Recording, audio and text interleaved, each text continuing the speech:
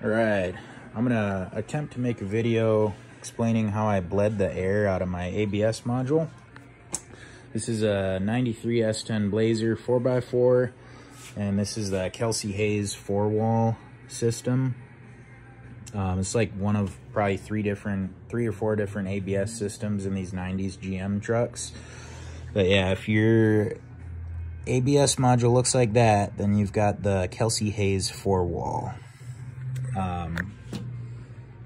This one's kind of a bitch because if you don't service it in a certain exact procedure, you'll just be having constant problems with it. So I'll actually post a link in the description here to this video that I found an article online. It was super helpful.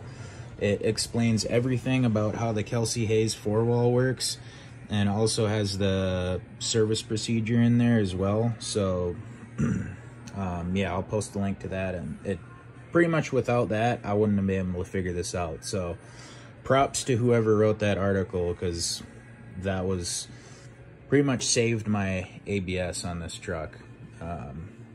What was going on with it was I had the anti-lock warning light and the brake warning light, and I also had a super stiff pedal, and it just kind of felt like I didn't have all my brakes there. So what ended up being was this module had air trapped in it, and apparently on these, when you got air trapped in the system in here, there's some sort of safety shutoff valve that disables the ABS. So I was throwing ABS codes left and right, and yeah, I couldn't figure out what the hell was going on. Finally figured it out. It was just air trapped in the system up here. So yeah, anyways, what you're gonna want to do is go ahead and bleed all 4 wheel cylinders in the correct order. So rear passenger, rear driver; front passenger, front driver. And then once you do that, you can go ahead and bleed this module. You'll probably want to take the washer fluid reservoir out, because there's a accumulator valve back here that you have to get to. But what you're gonna do is, there's a bolt on either side here, a 10mm. You're gonna loosen those. Don't take them all the way out, just loosen them. There's one on this side as well. And then once you loosen those, you'll go ahead and open these. These are called the high pressure accumulator valves. There's also one on each side in the back here. General Motors actually has a special tool for this that's supposed to hold these valves open. You can purchase it for like 50 bucks, I think, on Amazon.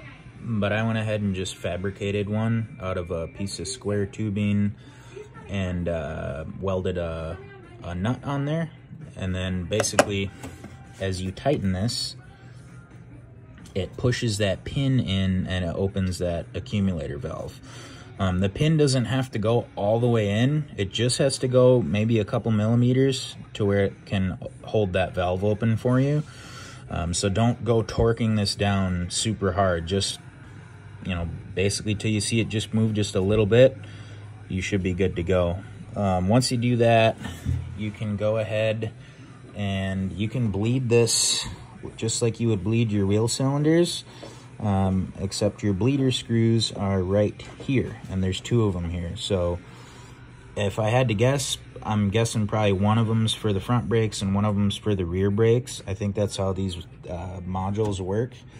But yeah, you just bleed those like you normally would. I think in that article it's recommended that you vacuum bleed them, but I just did the old school pedal bleed, and I got this little $10 kit from AutoZone, and I did it that way, and it seemed to work pretty good.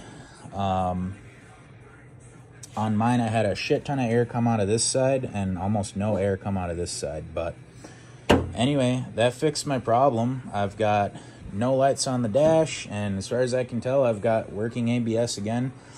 So yeah, hopefully that will help you guys. And if you got any questions, let me know in the comments, and thanks for watching.